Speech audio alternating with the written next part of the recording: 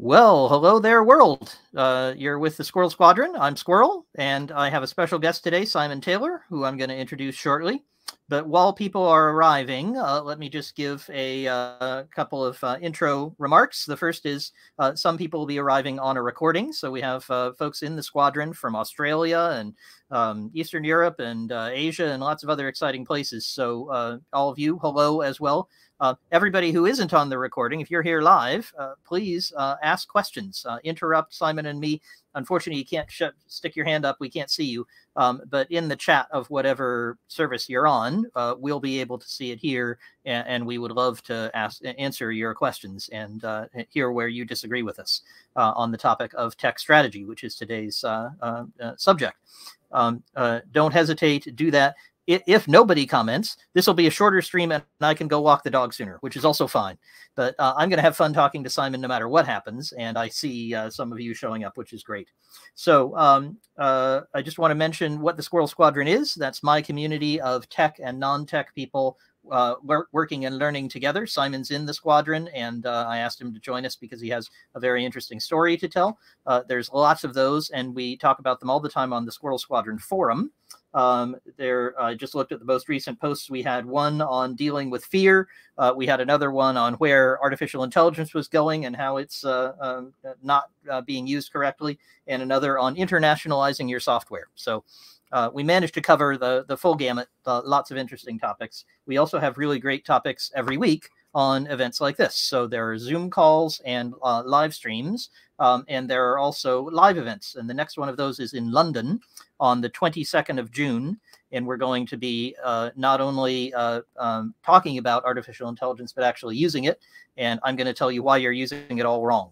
So if you want to join us for that, please come along. Oh, and we're doing a new thing there too, which is a Q&A session. If you show up early, just ask a bunch of questions. I'm going to be sitting there, lots of interesting, smart people of the caliber of Simon. I don't know if you're coming, Simon, but people like Simon will be there. And we'll all be discussing any topic under the sun relevant to tech, non-tech, business, profit, and making those things all come together. Fantastic.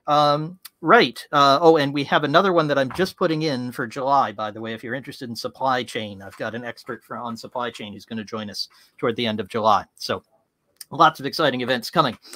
Good stuff. Simon, you phoned me yesterday and you said, Squirrel, what are we going to talk about? And I said, whatever comes up, we're going to talk about your interesting story. So I haven't done any prep, except I know that we're going to talk about a tech strategy that you worked on with me first. You came to my workshop. But can you introduce yourself to the folks here? Tell us a little bit about your company, what you do, and then kind of the broad picture.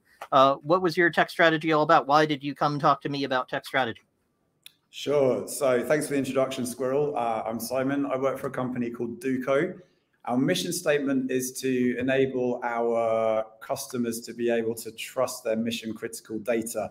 What that means is we're in the reconciliations space. For those that are not familiar, a reconciliation occurs when any kind of financial transaction happens, and there's usually a record of it happening on one side and another record of the same thing happening on the other side. And these somebody's got a credit and somebody's got a debit. Yes, imagine a bank moving money to another bank, for example. They will have systems that record this stuff, completely disparate. They do not talk to each other at all. A reconciliation occurs when we compare the data from one side with the data from the other. And you would have thought it would all match, except for often it doesn't. A case in point, trades. It blew my mind to learn that when a trade occurs, there's often a difference of opinion of exactly what the price was when the trade happened. And it happens a surprising amount of the time. So reconciliations are everywhere. Once you see them, you can't unsee them. So that's the business we're in. Fantastic. And what is your role there? What do you do to make those reconciliations happen? Sure. I am an engineering manager for one part of the product, and we deal with cash and securities. And that's just another kind of thing that is reconciled. Cash is the easiest example. That's just literally the movement of money. Count the pieces of paper. Yes. Probably not anymore, but yeah. Something like that. And yeah, so what's significant is we learned in November that there was an investment approved in this particular part of the product. And so we were effectively given money and we're on that journey now. So it's almost like a scale up within a scale up. Nice. And that leads us directly to the topic of profit and how important that is. Because for those that are in this world, you'll know that if you're a VC-backed company, it doesn't fly unless you're profitable anymore.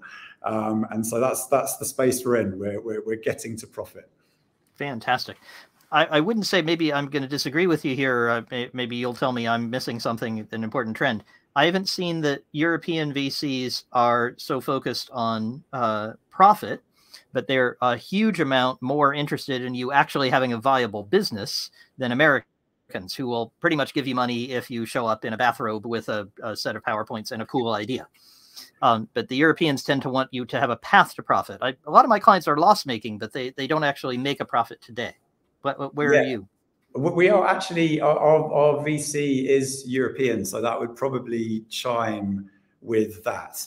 Yep. But yeah, we're on that journey with them. We are VC backed, and we're in interested in actually making a viable business, unlike the US, where, you know, I don't know how long Amazon's been loss making, but Uber also, you know, just more or less buying the traffic by subsidizing the taxis. Essentially, you're not getting away with that in fintech in Europe for sure. Nope. You got to be turning a profit. So that's what we're doing. Makes sense. Okay, and now I know why you came to my workshop in November, because you just had a chunk of cash and you needed to figure out what to do with it. It sounds like. Exactly. I think I should tell a story. This is a technique Please. I learned from Squirrel. So there I was doing my normal work on whichever the day of the week it was, and I received an email from Squirrel saying there was this workshop on driving your tech teams to profit. The words to that effect. Yeah, that sounds like me. Go ahead. That was the first hook. I was like, yes, I've got a tech team. We're trying to get to profit. And then further down, there was another hook that got me. And it was, are you drowning in OKRs? And we absolutely were. Yeah. We had company-wide OKRs, and we were cascading them down to engineering, and we were lots of OKR bureaucracy. And so that's what the hook was. I was like, yes, this is absolutely relevant to what we're doing. It was a half-day thing that Squirrel organized, and so I decided to pitch it to my boss, who said he was interested in coming also. Sadly, he couldn't make it in the end. So it was just me that represented Duco in Fantastic. That. We'll talk more about what you did there in a second, but it sounds like that was really relevant to you, which is fantastic, and came at the right time, which is really, really useful. Good. Folks here, you've all come because you're interested in tech strategy for some reason. You would like to get I should say what OKR stands for, because not everyone will know. Objectives and key results. So if your company doesn't use that, you probably use something else for measuring how somebody's vision of what you should be doing matches up to what people are actually doing every day with their hands on keyboards and their phones pressed to their ears. So the thing that Simon's describing is having a mechanism that wasn't really serving him for figuring out how the business was going to get benefit from what his team was doing. We'll talk a lot more about that. But I'd like you to put in the chat, please, so that we can be relevant to you. What's your issue or question or topic? What made this interesting? What was the hook for you to come and listen to Simon and me talk about his experience with building a tech strategy?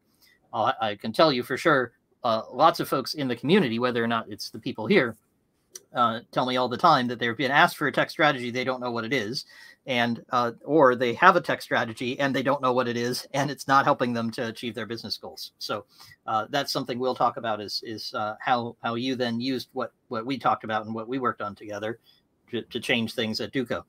Tell us, we'll go back into the workshop, but start me with what happened after. So you said, man, I'm drowning in OKRs.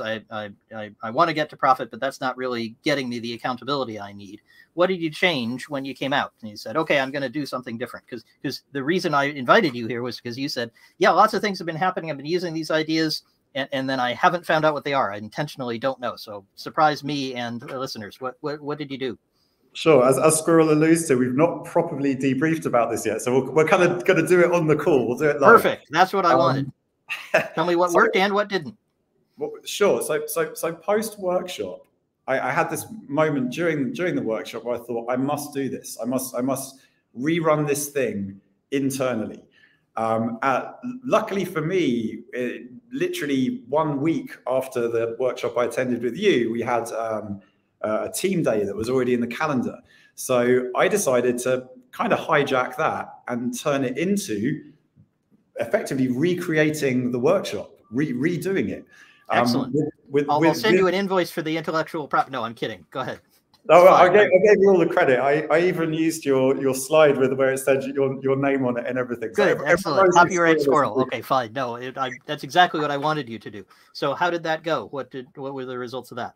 Well, it was just leading up to it. It's worth telling the story around that. Great, yeah. Tell us. Workshop. I was like, yes, I must do this thing, and then I sent out the invite, and I took your advice and I invited everyone. Squirrel's advice was don't hold back, just invite everyone. So I invited people from marketing, from sales, from operations, other people from engineering, everyone. Like I invited everyone. You get all the voices in the room, so then nobody says, hey, you didn't take me into account. I'm not going to buy into this. I'm not going to take it on and help you because you didn't ask me. So it's much better to have all the voices in the room and deal with them on the spot.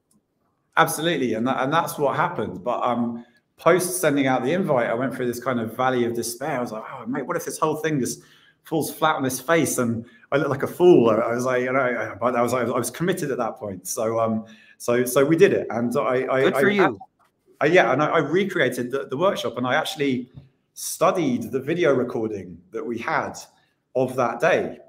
So I had it all planned, and we did all the things. And so, yeah, where do you want to go with this now? Talk about. Well, great. Well, I was looking for what the ultimate results are because I want people to hear why it's valuable before they hear what it is, because they need to decide whether this is valuable for them. So after you've done those things, what were the results? What were the benefits or costs? You know, what went well or didn't once you had taken people through the elements, which we're going to get to in a minute. Sure. So the output was we had a napkin strategy for our company, which we will come to. We'll explain what that is in a second. Yeah, keep going.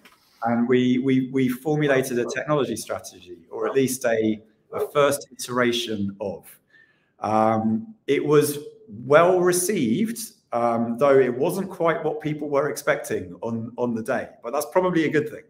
I think particularly the marketing folks were hoping for the output to be something more like a Gantt chart and some hard dates of when they're going to get certain features, and it wasn't that, and good. That's not a bad thing. Yes, but what else?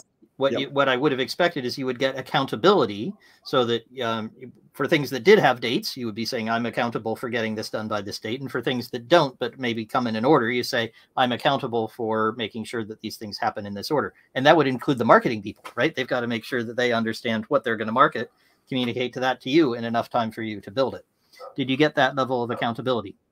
Yeah, we did. It was, and I think the wording of it is interesting. Joint design, right? And that's so pertinent because that's really what it was. And I think the value from it was from having everyone in the room and everyone feeling like they had a voice when we were coming to this thing together. So it truly was a joint design of a strategy. What was also interesting as well was a lot of people weren't expecting to be invited to help formulate a technology strategy. You know, that's not their thing. Their sales, their marketing. However, by incorporating everyone in that and doing it together in the room, there was this buy-in. We subsequently iterated on that strategy a few times, and we've now got something different, but not too dissimilar from the original one. But overall, it was fantastic. Yeah. So what would you like to zoom in on now? Well, I just want to pull out a couple things. Well, by the way, all the dogs in the neighborhood are busy barking, and they're excited about technology strategy and joint design too. So apologies to listeners if they're distracted by dogs. But the two things I picked out from what you said is that having the joint design was surprising. The marketing people didn't expect they'd be helping to build a technology strategy, but valuable because you brought in more ideas. And then you've been able to iterate that. So you've been able to keep changing it because you may be in maybe a quiet backwater of fintech, but man, that world is still changing at an incredible rate. And I imagine you're getting new investments, new opportunities, and needing to change your strategy. So you've got a mechanism for doing that, which is fantastic. And that's not something I taught you. I didn't particularly go into that. I didn't have enough time in half a day to talk about how you do an ongoing process. So let's make sure we come back to that, because maybe we'll put that in a future workshop. That would be great. By the way, this isn't to sell a workshop. So I will do this workshop again. I'll put that on the forum when we're done. But I just really thought everyone would benefit from hearing your story. Cool. So let's go through the elements then. So we talked about something called the X strategy, the X framework. Just because I'm not very creative or didn't feel creative when I came up with it. And I don't even have a drawing of it here. So I'm just going to do it with an X with my arms. So everybody knows what an X looks like. And at the center is your tech strategy. That's where the two slashes meet. But above is understanding your business strategy. That's the napkin strategy we'll talk about in a minute. And your tech assets. And we talked about a way to understand what those were. Bring those together in a tech strategy. Then you need to execute on the strategy and make that work. This is now we're at the bottom of the X. And on the other final leg is the accountability, which we just talked about and which you've done so well. So those are the 5 elements that we talked about, and we went into some depth on each one. Let's talk first about the napkin strategy. So but the reason I talk about a napkin as a good place for your strategy to go is because it's tiny. And since then, as I've taught more people about this, I was doing this with some Germans, and they said, oh, actually, Squirrel, we have something else in Germany. We have a beer deckel. And a beer deckel is a beer coaster. It's a circular thing that you put your beer stein on. And they said, yeah, when we have ideas in the pub, naturally a place that Germans spend a lot of time, just like us in Britain, and they write it on the back of their beer deckel. So the point of having your strategy fit on a napkin is it shows that and it actually creates a greater understanding.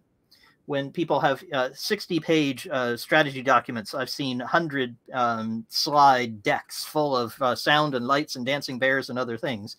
And it just obscures what you're trying to do. If your strategy is move from smaller banks to larger banks and expand in Europe, I just did that in the space that would fit on a napkin or a beer deckel, right? I didn't need to use more information, and I would have obscured it if I had done it with all kinds of sound and lights. So that's why I talk about compressing to a napkin. The other good thing about a napkin is it forces you to define your negative space, the things you're not going to do. And those are just as important as the things you are, because it tells, for example, you, Simon, hey, wait a minute, we're not going to worry about scaling to millions of transactions or billions. I don't know what volume you're at today. We're not worrying about getting larger. We're worrying about doing more of them. We're worried about doing more banks, more clients. But per client, we're doing the same amount. And that makes a huge difference for your technology team. They can build in a very different way for one type of strategy that blocks out something that says, this is what we're not going to do, than for another one that says, let's do everything in the kitchen sink.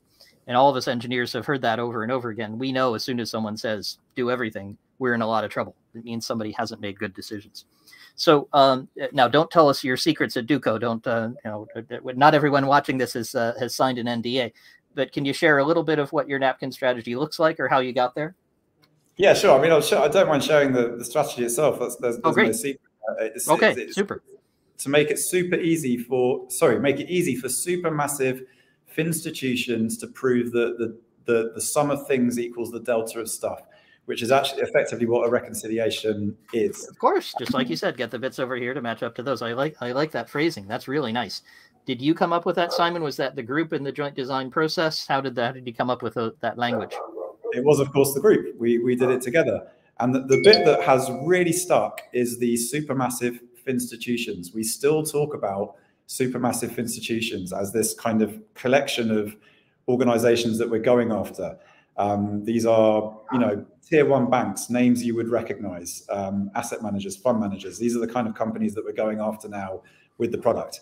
And it really framed it. And we still refer back to it now. So that was the feedback I got was that it was not in a negative way, it was pithy. But that's kind of the point of the napkin strategy, right? You got it. Exactly. Because now you can recite that. And I didn't see that you were reading it off a screen, but even if you were, you could probably say almost all those words without reading something. Yeah. And so could everybody in your company. And that's the benefit of having your company strategy. By the way, we haven't talked about tech strategy yet. This is the business strategy. We'll get to the tech strategy, but you need as an input, what the heck is the business trying to do? And the fact that everybody can know what it is then makes this whole process of accountability much simpler, and you stop drowning in OKRs.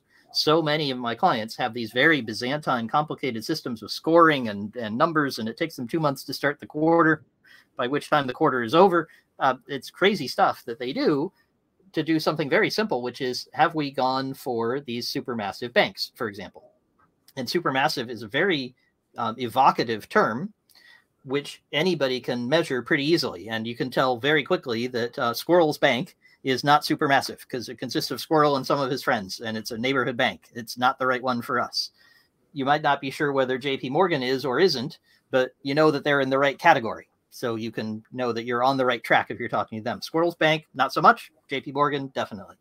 Do we need very large volumes of transactions? Well, definitely. Are they going to be global? Well, for sure, because these are bulge bracket banks that are operating around the world.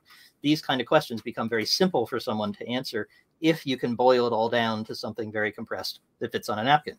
Okay, fantastic. Then how did you assess your tech assets? Yes, so I'm going to refer to another screen I've got here. Great. To remind myself. Yeah, so we did the technology assets radar assessment. Mm-hmm. And it's like a line and a line and another line. Yep. And it's a little spider diagram, if people know what that looks like. We're not trying to do visual aids here, but it will be on, by the way, I will put that up on the follow-up forum post so people can see it. So if you're in the Squirrel Squadron forum, and if you're not, you should be, go and have a look on the post that'll come out tomorrow summarizing what we talk about. Keep going, Simon. So how did you use that spider diagram to assess yourself in 6 different areas? Sure. So the 6 different areas were seniority, leadership, product fit, cycle time, testing, and monitoring. And the way we did that in the room is we introduced what each of those things were, what they meant. And actually in the room, we did kind of like hand voting, and it surprised the non-technical people to be asked about what they thought of our testing strategy or our cycle time, for example. Yeah, well, the poor person in customer service sure does care about how many bugs you have and has a much closer feeling for that often than the engineers.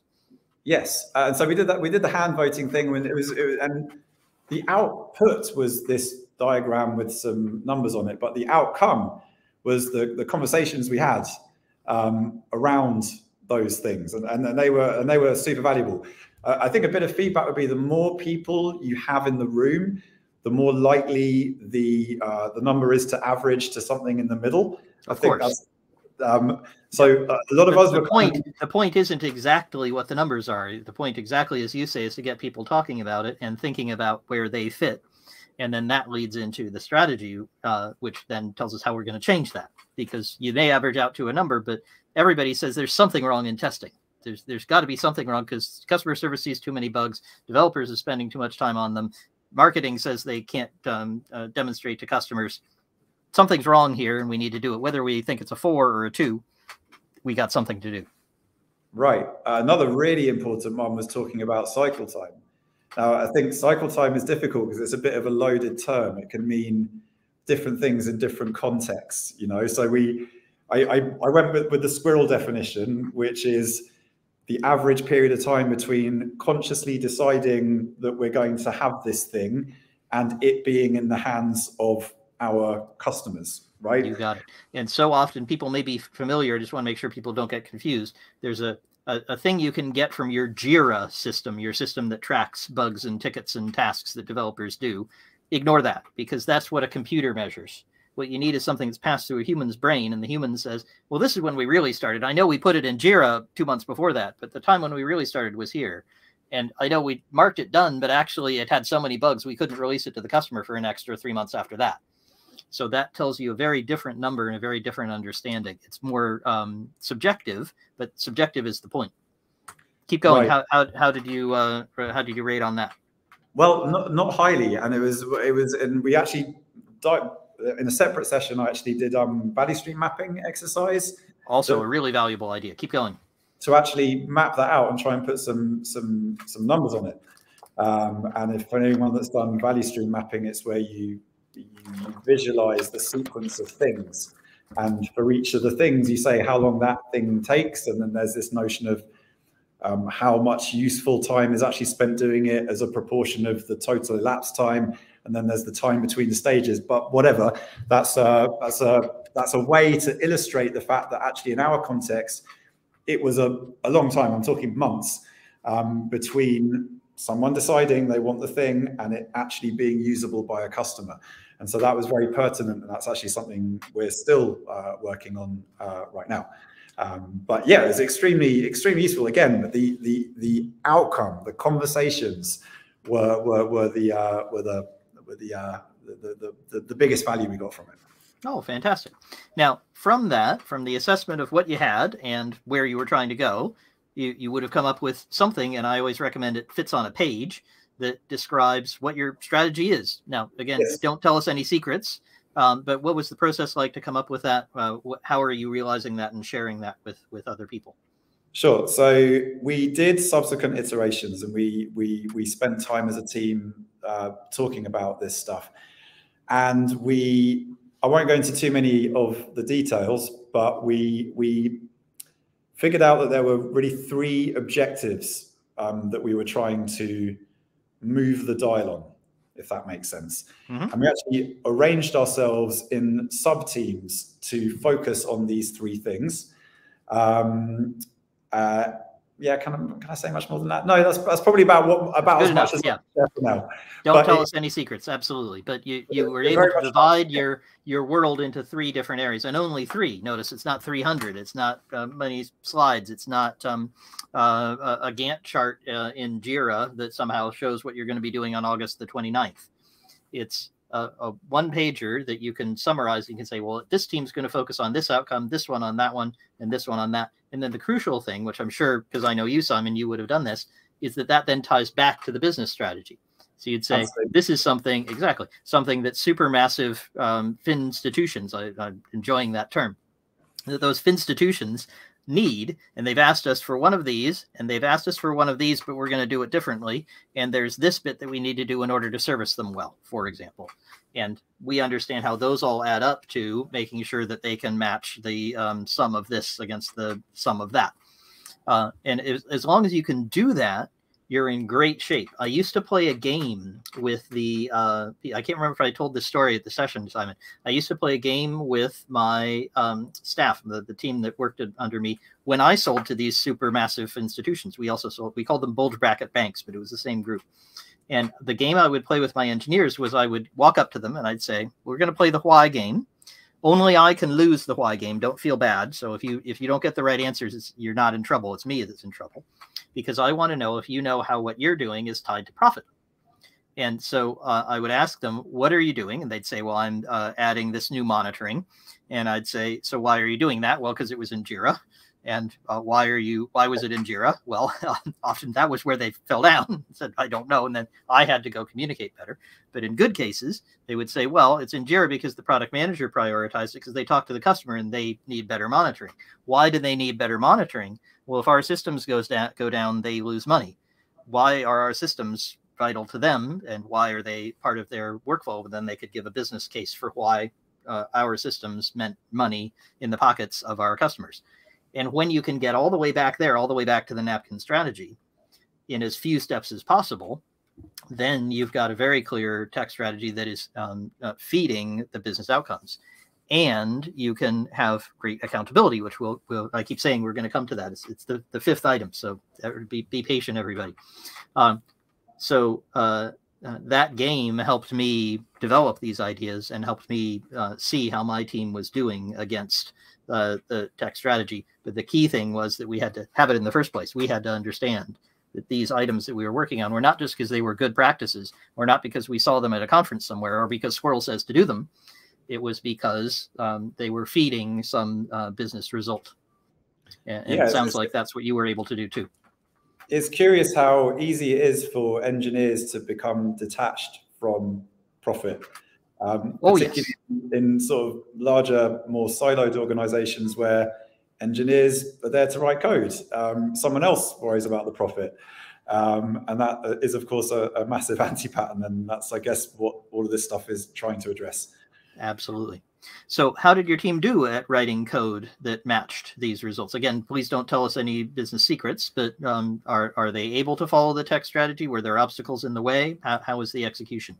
No, the execution is good, and it's ongoing, and maybe that's a segue to talk about the indicators and how we can measure the value of what we're actually delivering. We're finally getting over into accountability. That's great. So you're going to tell us, using the accountability, what results you saw to the degree you can. Go ahead. So what indicators did you come up with?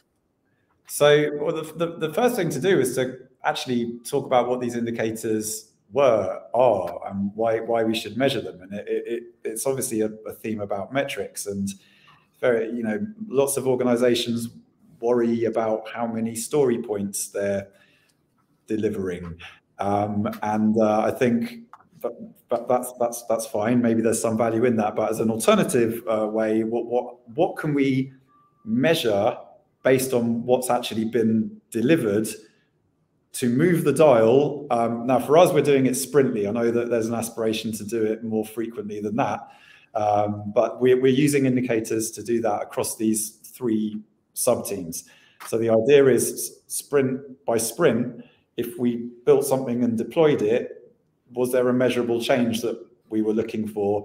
And so that would be generally the leading indicators, the thing that we can move the dial on sprint by sprint. And then the lagging indicators are the ones that take a lot longer. And the leading indicators are generally proxies for lagging indicators often. Exactly. Now, Simon's using very standard industry terminology. I have my own kind of squirrel terminology for this, which I think we used in the session, which is imperfect indicators. And the reason I do that specifically is because, and I use that term, is because I want you thinking about indicators that are sloppy and wrong, because those are likely to be ones that you can do quick. And that's the value. So one of my favorite silly examples, but it really has helped me, is that I weigh myself every morning. And that's a terrible indicator, because your water in your body changes, and what time of day it is exactly, and so on. There's huge numbers of factors that change your weight. But it is a basic indicator that you can get very frequently, and that tells me, am I on track to lose weight? Well, I lost about 3 stone, and I've gained a bit back, so I need to work a bit more on that. So, but it's a constant measure for me of where I am. And in the same way, you can measure something like, were we able to increase the speed of our, our throughput of transactions? Can we do more transactions? Can we reconcile more today? I'm guessing at what Simon's indicators are, and you don't have to confirm, Simon, that's fine. But that would be the kind of indicator you might do. There might be variation in how many transactions there were today. Market was very volatile. There's a lot more transactions to reconcile. Market wasn't so volatile, not so many. But if our throughput keeps going up over time, and we can keep seeing that it's improving each sprint, we must be on the right track to serving bigger and bigger, more supermassive institutions.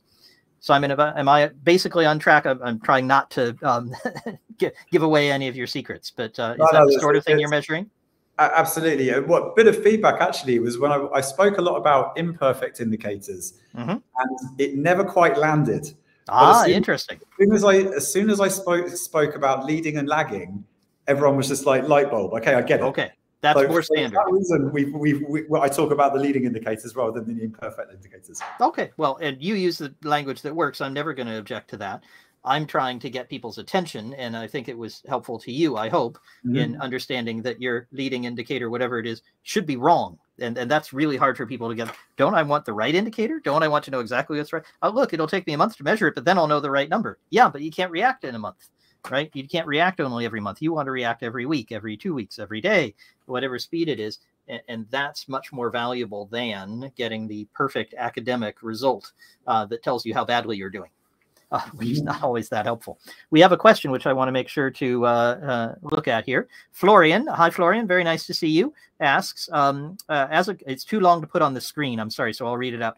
As a company, we have set OKRs to expand our business. While we are prepared to do so from a product perspective, we have encountered significant challenges on the technical side. We are not adequately prepared technologically to align with our company's strategic goals. How do you suggest addressing this situation? Our engineers are currently feeling pulled in multiple directions. Hey, Simon, this sounds familiar. On one hand, they are focused on building innovative and impressive products, while on the other hand, now I'm running out. Florian's written so much it actually doesn't come through, but I think we get the idea. So what should we do when we're not lined up? Our assets don't match up with the business strategy. So, Simon, did you have that situation, or did you find that your assets were actually in good shape for handling what the napkin said you should do? No, we found that there were things that didn't align. And I guess I think you'd be in a very fortunate spot if you found that your assets did align. I suspect you've done this more than I have, Squirrel, that you see a difference more often than not.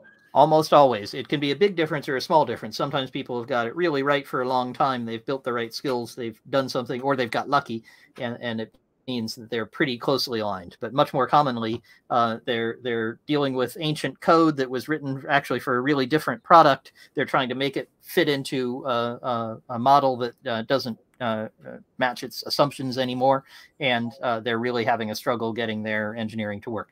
I have a bias, of course, because people tend to bring me in to help them with that situation. So I see that more often. But even when I'm doing due diligence and health checks and checking on a company that might be doing well, I still see that there are mismatches there. What did you do about the mismatches? So you found some. Tell us to whatever degree you can. What did you do about that, and how are you addressing it? Sure. I mean, I think it just starts with discussions and surfacing it and getting a consensus that this is something that we want to improve. I don't think there's any more magic to it than that, other than, verbalizing it, agreeing that we need to do something differently, and then doing it. So I'll add to that. Simon's absolutely right that keeping it simple is very valuable. And if you try to, again, let's call in a complicated intervention from some consultancy, which is going to completely remake our OKRs, hoping that somehow we'll perform better. I've seen that end tragically far too often. But you don't only need to keep it simple. What's also really valuable is to make sure that you can tie the technological assets you have to their benefits to the business. And if you can take something that you've made a choice to implement on your application so that it runs on mobile devices and not on desktops, that might suit you really well if you're on the factory floor. I was working with a client who does that today. But if you're dealing mostly with people in offices, they're going to have desktops on their machine, on their desks. So if you understand your market and who you're selling to, and in Simon's case, it's these supermassive institutions. I'm going to take every chance I can to say that phrase because it's so much fun. If it's those folks, mobile is going to be less relevant to most of them, but maybe not to salespeople. And it's you're going to need quite a lot of processing power. You can rely on people having powerful desktops on their computers. That's a very simple example of the kind of mismatch you might have. Then what are you going to do about that? You're going to need to apply resources to that. You're going to need to jointly design a plan which allows people to shift their skills, their resources, their plans, and their actions to match where you want to go. So, Florian, please ask more about that. But it seems to me that you've done the biggest piece of the work, which is to recognize the problem. You say, man, we have a mismatch here. We have these skills over here and this delivery plan over there, and they ain't matching. You may need, Florian, I don't know where you sit in the organization. I think I know you, but I'm not sure that you're the right Florian. I don't want to assume. And it drives me to ends. I can't see you or chat back and forth to you. But Florian, depending on where you are, you may be able to act yourself and bring in contractors, train people in the right skills, something like that, so that they have the right resources and there isn't a mismatch, or you may need to escalate it. Both of those are good things to do, and we can talk more about how to do that execution and accountability if that would be interesting. Great question. We've got a bunch more. Two more from Adelina. Let's, again, too long to put up on the screen, so let's see if I can do them. Oh, Adeline is answering Florian and says, job of the CTO or VP engineering to manage and mitigate tech debt and its impact on the business. So there's a lot more than tech debt to cover, but certainly tech debt is one of the things that people talk about, where your technology is not well built, not well suited, because it historically hasn't. Somebody's taken a shortcut. The shortcuts can be really valuable. How come engineering is not aligned with the company's strategic goals? Where was the CTO spokesperson for engineering when the company was setting its strategy? My answer to that, Adelina, is I don't care, because I don't have a time machine. So I can't go back in time and say, why didn't the CTO care? Why didn't we intervene? Why didn't we do more? Now, it can be useful to learn a lesson from that, to say, hey, wait a minute, we screwed it up before. We want to not make the same mistake again. That can be useful. And I'd be interested, Adelina, if you have an example of that. Asking, why was the CTO asleep at the switch? Can't tell whether he or she was. Whether that's the situation, I'd be less focused on that. And Simon, I think one thing we certainly worked on was being very forward-looking and always looking for what can we do in our strategy? What can we change today? If we're spending a lot of time trying to figure out what went wrong, it's useful to do a little bit of that, so we avoid a mistake. More than that, I wouldn't do. Simon, what's your experience? Yeah, that, you know, there's just limited value in trying to figure out what went wrong. It's, you know, the definite focus on the journey ahead. Yeah. Okay. Well, Adelina, I hope that's helpful, but please argue with us. We'd love discussion and debate. That's what the Squirrel Squadron's all about. So I think I've covered, there are a couple of repeats here, but I think I've covered questions that we've got coming in. So let me come back to Simon then. Something we didn't talk about quite as much as I wanted to is this bit in the middle that, Simon, you led with. You said this was the real game changer. This really made the difference, was getting all the people in the room and using a joint design process. So there's actually a theory behind this. There's a process you use rather than just shove them in a room and hope they agree. So what was your understanding of that? How did it work for you, and where did it maybe not work as well? Yeah, so as mentioned, the advice was to invite everyone to the joint design ceremony, which I did. There were lots of people in the room, and yeah. So also, as mentioned, it wasn't necessarily what everyone was expecting. So maybe this is something, I don't know. If I was going to do this again, would you recommend doing more scene setting?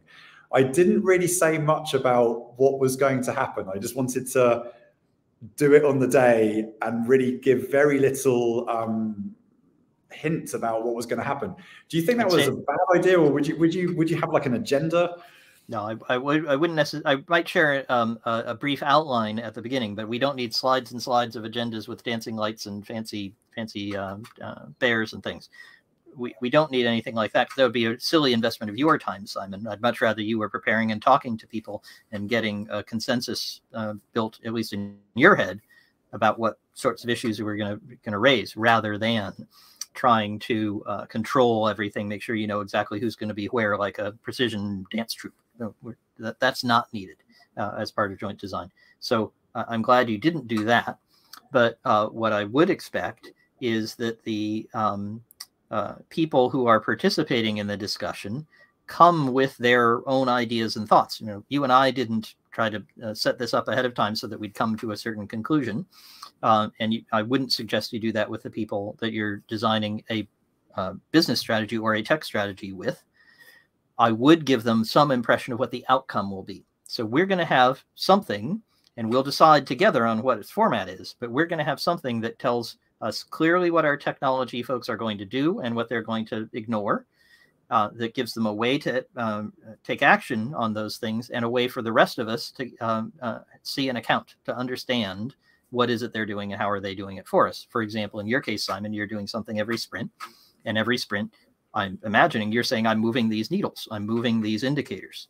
And because you did that with the people who were in the room, and it was a broad group, then marketing shouldn't say, well, wait a minute, we don't know what's happening over there in tech, or they just haven't got our stuff done. What they should be able to say is, well, tech isn't doing our stuff, and they aren't helping us with our big product launch, but that's because they're dealing with this important issue of high volatility in the market that's leading to a lot more volume. And so we've shifted, we're moving in the direction of this greater volume. And that means we've had to put back some of our things. So the result is someone gets disappointed, but they're disappointed helpfully. They understand what changes, what issues have come up, and how that fits into the broader strategy, rather than just saying, oh, well, there goes those tech people again. They're doing their own thing. So yeah. Go ahead. Unsurprisingly, the technologists in the room were a lot more vocal about the technology strategy. And I think that's probably like a facilitation thing, getting the quiet people to speak. It's absolutely vital. Solicit opposing views is one that has always helped me enormously when I'm in those situations, because I'm often facilitating and bringing the group together, just as you were, Simon. And what I want is for people who are in the room to say, I had some ideas about this. I'm no technology expert, but I did see that this was more important than that. Everybody heard me about that. We're going to do this one first. We may not get to the second one that I would still really like, but I was part of the decision. I wasn't left out. I have an understanding of why technology folks are planning to work on A, B, and C and not D, E, and F. And I'm ready to support it. A tool I often use, I don't know if you needed this one or not, Simon, is to tell people, well, look, we're going to make a decision here. We've appointed a decision maker. It's often me, or in your case, Simon, might be you. The decision maker has decided something. If it doesn't work out well in the next sprint or two, in the next month or so, I will buy all of you a beer. But I want you all to try it. And typically what you find is when you've included them, when you've solicited opposing views, when you've asked people to explain what important words mean, for example, so that the language is clear. You know, I did OKRs, explain that's objectives and key results. All of those sorts of things then make people in the room feel that they are participating, which is very important. And they actually participate. They tell you, here's the bit that you're missing. This matters to us over in customer service. You know, the kinds of transactions that often don't reconcile are these ones. You should do something about that. And when you get that kind of input, you get much more willingness on the team to act. And they're much more willing to be accountable, to say, yeah, we missed this one. This is an item we should improve. We're going to do it next sprint. Is that what you're finding, Simon? Are you finding something different? What are you seeing? No, that's basically it. Finding that. Yeah. Fantastic. Okay. Now, we're coming around toward the end. We've got some great questions. Please ask more. Very good ones from Florian and Adelina so far. But my maybe penultimate question to you, Simon, is what was this evolution process like? So I gave you kind of a framework and this X method for sort of understanding where you were going, figuring out how to be accountable for it. But then you've shifted the strategy since then. How did you do that? What did you shift? And how did that work out for you? Yeah, sure. So we arranged ourselves into these three teams aligned with three outcomes. We then reran the strategy exercise with each of those three sub-teams. Oh, nice. But obviously, kind of with the strategy above. Yes. So you had more of a framework, had more guidance, but you knew what you could shift. Oh, nice. And how did that work? A bit more granular to the work of the three sub-teams. On the technology strategy, right? The overarching business within the business strategy remained the same. But Great. The technology strategy was split out for each of these three teams. I get it. And how often are you revisiting it and adjusting? Once a quarter at the moment. I have no idea whether that's a sensible cadence. It's just what we've fallen into. Well, you'll find out, because if you're doing it too frequently, then you'll often find there's nothing to change because your environment has stayed the same. That's rare. Few times have I seen people do it too frequently. What's much more common is they say, oh, great, we're done with strategy now. We don't have to touch that again. And they haven't got a lightweight process like the one you followed, Simon, so that and the one that kind of energizes people, gets them involved and excited about where technology is going. They say, oh my God, I don't want to do that again. Let's stay away from that for another year or more. Whereas you've followed really good practices. It sounds like you've got people interested and willing to keep coming back, and to do it for three different teams. So you're doing something right. Yeah, absolutely. It's been well received. And yeah, the journey continues. Fantastic. Well, Adelina has another question for us, which brings us on to a really good topic. So she says, and great, I love it when people disagree. She's saying, hey, wait a minute, Squirrel, we got to understand how we got here. Because if the CTO is new to being a CTO or doesn't know how to negotiate, or anybody in the leadership team isn't interacting, that's my addition, then it's harder to start addressing the issues if they go back to the reason why they happened in the first place. Adelina, you're absolutely right. People have a tendency to say, well, wait a minute, this went wrong then. We better understand that first. But my co-author, Jeffrey, taught me a wonderful concept, which I will pass on to all of you.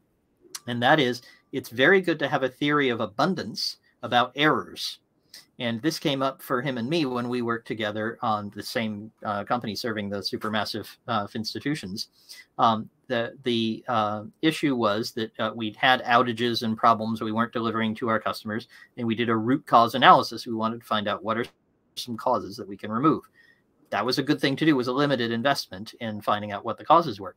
And sometimes I would come back to Jeffrey and I'd say, man, Jeffrey, we're not getting to everything here. There's more causes. There's more things we could eliminate. We could be more efficient. Jeffrey, being very wise, would turn to me and say, Squirrel, we'll screw that up again. Don't worry, that error will come back again. We were looking for errors in log files, but it also happens in errors in customer service or errors in operations or in sales, not reconciling correctly, whatever it is. Those problems are going to come back. So Adelina, I'd say absolutely it's very helpful to understand what's going wrong. It can be helpful to understand the past. It can give you a bit of a guide. I'm happy to look back. But I'd be much more interested in probably the error will happen again, and therefore we can look at it again. That's how Jeffrey would always put it. He'd say, we looked into this outage and we figured out that this thing went wrong. That's okay, because although there are 7 other things that went wrong and we didn't look at those, there will be another outage, and we can start working on the first 2 of those at that time. Then we'll fix the next 2 after that. So it's very helpful to think about the problem that you're having as one that's likely to recur, not because you want it to recur or because it's fun when it recurs, but it means it gives you a chance to fix it. So that would be my suggestion, is absolutely look at issues like poor negotiation or inexperience, but those are going to show up every day. Find the example from yesterday, find the example from today. That's going to be much more valuable than kind of looking back. 6 months ago, we hired the wrong person, and 12 months before that, we went down the wrong road and we partnered with the wrong company. It's nice to know, but are we making that mistake today? Because we probably are. Anyway, that's my view. Florian comes back and says, he read a definition of key results: clear, responsible party, one single person or team responsible for key result. And he says he got that from GitLab. Would we agree, or if not, why not? So, Simon, you're I think not the world's greatest fan of OKRs. I'm definitely not. But this is, me too. They can be valuable used right. What do you think about having a clear responsibility, clear responsible party for the things that you want to get done? Do you use that for the indicators? How do you make sure those indicators are headed up and to the right? It's a good question. It's probably something that it would help us to have a more clearly responsible party for. But on the question of the indicators and the dashboard, the question for you, Squirrel, having done this many times with many clients, how many of them actually build a working dashboard and keep using it? Because again, the outcome of the conversation around the dashboard is valuable, but the output, the dashboard itself, how many people actually stick with that and refer back to it over time? It's a great question, and it goes directly to Florian's point, which is I'm less concerned about whether we have a kind of a ritual which creates a clearly responsible party for each one. It's even capitalized. It feels like it's going to be on a form soon. Who is the clearly responsible party, and you sign it in triplicate.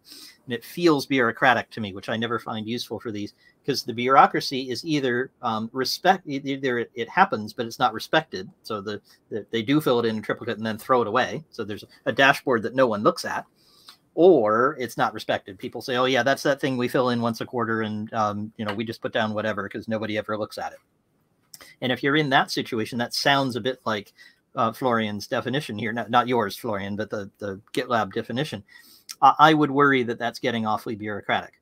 What I want is a norm within the team that Simon described, and you illustrated it really nicely, that the team is thinking about, and you have each sub-team working on their separate area. That's one way to do it.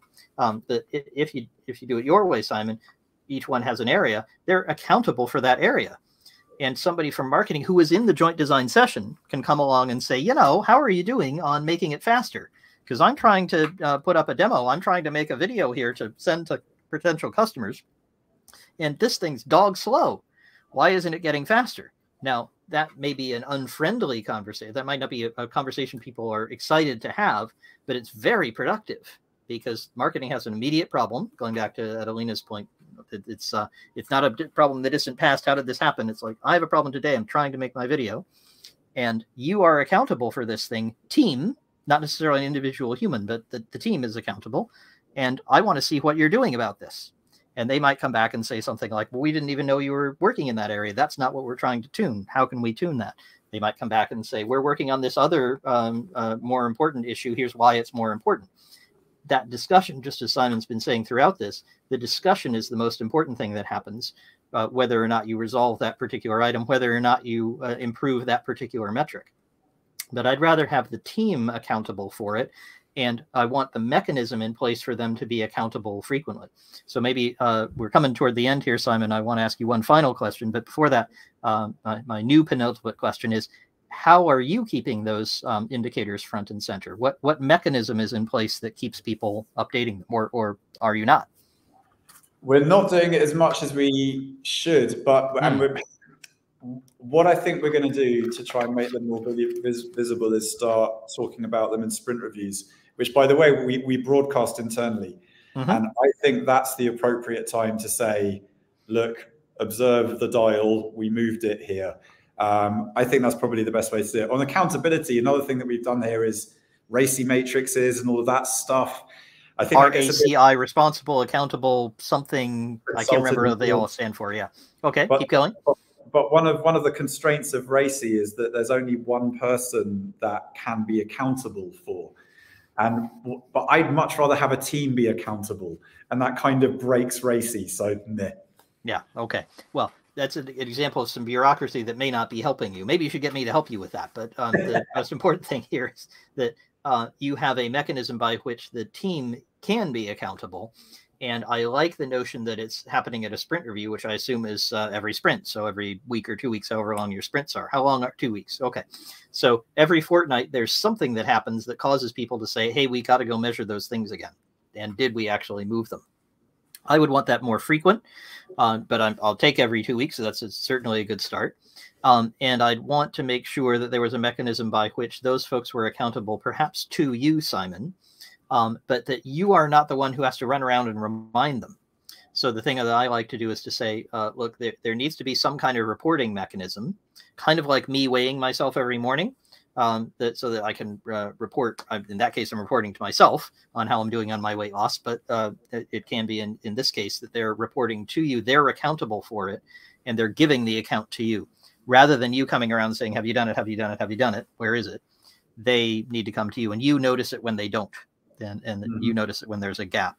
But that's much more efficient with your time and a much better way for an executive like you to keep track of what's happening over many teams, as you are doing. So many times, though, I see folks, especially if they've been coming up through the ranks, they have not been an executive for a terribly long time. They think, well, what I need to do is just do 3 times as much as what I used to do. So when I was a team lead, I needed to do it for one team. Now I need to do everything the same for 3 teams. No. What you want to do is make sure that the accountability comes from them. They are making sure that it happens. You are the recipient, and you are the person who gives the feedback. Turn the ship around, maybe. This is that's certainly one of many things that many sources for these kinds of ideas. Oh, Andy was reminding us, responsible, accountable, consulted, informed. Excellent. Glad our community knows what these things stand for. You can tell what level of respect I have for them. They're useful ideas. I don't want to be hidebound by them.